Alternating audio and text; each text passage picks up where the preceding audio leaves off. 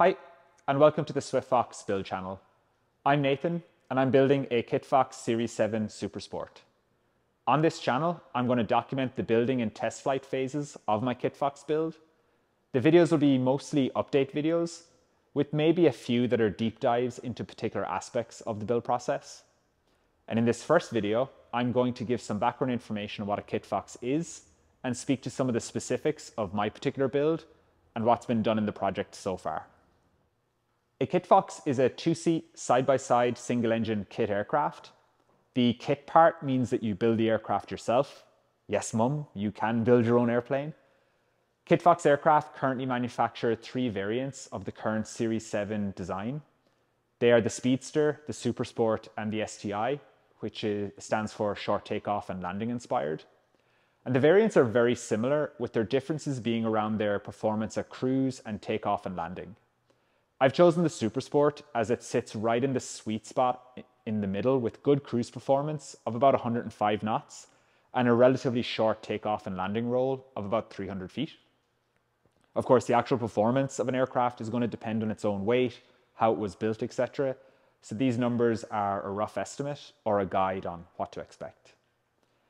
A couple of other features of the Kitfox design that are really great are that it can be equipped with a tailwheel or tricycle gear configuration and can be easily converted between both even after completion of the aircraft. So you can switch between tailwheel and tricycle, and vice versa as much as you want, depending on what you need. The wings also fold back, and this is very useful for storage or ground transportation, relative to maybe other aircraft where you'd have to remove the wings entirely. Many Kitfox builders will build their Kitfox in their garage, and once finished will load it up onto a trailer with the wings folded and drive it to the airport. So what about me? How much experience do I have building airplanes? Well, none. Absolutely zero. I have no idea what I'm doing. I did put together a lot of Airfix models when I was a kid, but I don't think any of that counts. So I've no real experience right now in this kind of thing, but I'm confident I can figure it out and learn as I go. The manual Kitfox provides looks really great, and with what is available on the internet these days, you can kind of learn nearly anything. So it's going to be a big challenge, but something that I think is well within my abilities. With building your own aircraft, you have nearly endless customization options so that the end product is an aircraft that's perfect for you. In terms of those choices that I've made for my build, working front to back, I'm going to go with the Rotax 912 IS engine paired with a 70-inch 3-blade Airmaster constant speed prop. This seems to be the ideal engine and prop combination for the Super Sport based on what I've read in the conversations I've had with other builders and owners. The engine's really fuel efficient, and its preferred fuel is unleaded automotive fuel, although it can take 100 low-lead avgas too, which is what's most commonly available at my local airports. For the instrument panel, I'm leaning towards a full Garmin stack with the 10-inch G3X Touch as the primary flight display. I'm really impressed with Garmin's avionics products. They kind of feel like the Apple of the avionics world in terms of the hardware and software integration and build quality. I was also fortunate enough to meet and have dinner with some of the team at Garmin that build the G3X Touch at AirVenture in 2019. And we chatted about their development processes and approach to product development. And I was really impressed by how they go about their work. My Kitfox will be configured as a tailwheel. The main gear will consist of the Grove aluminium spring gear with 8-inch Behringer wheels and brakes, and probably Desser's 27.5-inch Aeroclassic Tundra tires. In terms of factory provided options, I've nearly gone with every option that will save weight and or increase cruise speed. So carbon fiber cowls, streamlined lift struts, lighter brake pedals, etc. I've also added the options that provide nice conveniences like the adjustable brake pedals and the extended cargo bay. And there are a few things that I haven't settled on yet, such as paint scheme. And I'm going to talk about those in later videos when I'm working on making those decisions. So that's a bit of the background on a Kitfox Kit aircraft and my particular build. So let's get up to date on what's happened so far. First up, the kit arrived on March 25th. The factory is based in Homedale, Idaho, and I'm in Vancouver, Canada. Heather and Brandon from Kitfox drove the kit from the factory to Bellingham, which is a small city about 30 minutes south of the border in the US. And we met them there and transferred the kit into a U-Haul truck that we had rented. Now, Kitfox recommends a budget truck to transport the kit in, as it has a wooden floor that they're able to secure the fuselage down to. But unfortunately, we don't have access to budget rental trucks here for crossing the border, so we had to go with U-Haul. It's not a big problem. We were advised to just have a lot more ratchet straps and moving blankets on hand to wrap and secure the parts to prevent any damage. We had ordered 3 dozen blankets from U-Haul, but when we picked up the truck, there were none available at all. So instead, we stocked up on a lot of bubble wrap and as many blankets as we could afford from Home Depot. In the end, it was fine. We had such a short distance to travel, and Brandon, as you'd expect, is an expert at packing the kits into trucks, so nothing was damaged at all during our short trip back. Then unloading the kit from the truck didn't take long either. There was another airplane in this hangar at the time, so we had to work around it.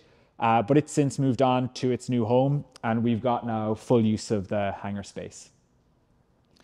After the kit arrived, the first thing I did was I sent what's called a letter of intent to the MDRA inspection service. The MDRA inspection service is the kind of governing body tasked with overseeing the construction process of home-built aircraft and issuing their special certificates of airworthiness. The letter of intent, it's just a simple form you fill out, and it's primarily a notification that you're about to start building an aircraft. After MDRA received the letter, they provide you with a file number that you use in ongoing communications and to arrange inspections. On inspections, there's commonly two. The first is called the pre-cover inspection, and it is done before the aircraft skin is put on, so that areas that would be inaccessible, after the skin is on, can be inspected prior to that happening. The second is the final inspection, and as the name implies, that happens at the end when we're ready to fly. So with my letter of intent submitted, next up was building a stand for the fuselage to sit on and rotisseries for the wings to go into. I had seen another builder, Steve Henry, on one of his recent videos, showed how he puts his fuselages onto stands with the wings kind of at an eye level working height.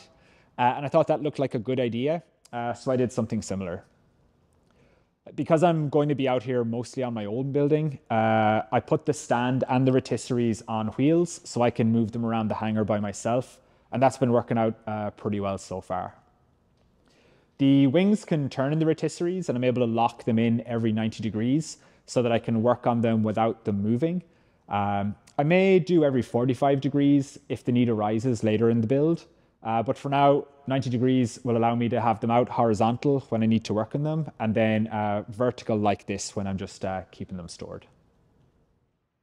I've just completed the inventory process, which is going through every box and every part received and checking it against a list of all the parts that I should have. This wasn't too bad and only took a couple of days. I did do it by myself, and it would have been much quicker with a second person, but it wasn't too long in the grand scheme of things. My method for inventory was pretty simple. I started with box number 1. I took each item out, found it in the list, and put it on the table. And then once I'd finished box number 1, I put everything back into it and grabbed box number 2. And I kept doing this until I'd completed all the boxes. I found the inventory list was nicely laid out, and each box mostly contained parts on the same or adjacent pages in the inventory list. So you didn't need to do too much hunting. A couple of boxes had parts for different areas, so they did require going through the various pages to find where they were listed, but again, it was only a couple of boxes. In the end, nearly everything was accounted for. I think I'm only short 1 machine screw and 11 AN nuts. So the team at Kitfox did a great job of packing everything. I do have a few items on back order that I'll be receiving later, namely the streamlined lift struts, a couple of rod ends, and some lights. But I have everything I need to get started now. Once inventory was completed, I put mostly everything on these shelves here and left some items in the large boxes. And then some of the other larger parts are kind of scattered around the hangar. One mistake I made early on in the inventory process, but quickly realized, was there were some part numbers that are used in multiple places in the aircraft. Bolts, nuts, rivets, kind of examples of these. For example, you might come across a bag of bolts and find them in the inventory list, but it says you should have 20 of them, but you only have 10 in the bag in your hand. Now, the inventory list is divided up into multiple sections, so for fuselage, wings, landing gear, etc. So you might actually be looking at the wrong page of the inventory list. So you just need to double check the label on the bag of parts and the heading on the inventory list page you're on, just to make sure you're looking in the right section.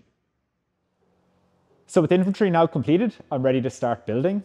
And I'm starting on the horizontal tail and elevator. And the next video will contain the first build update on those. But before I wrap up this video, I'll quickly explain the project name.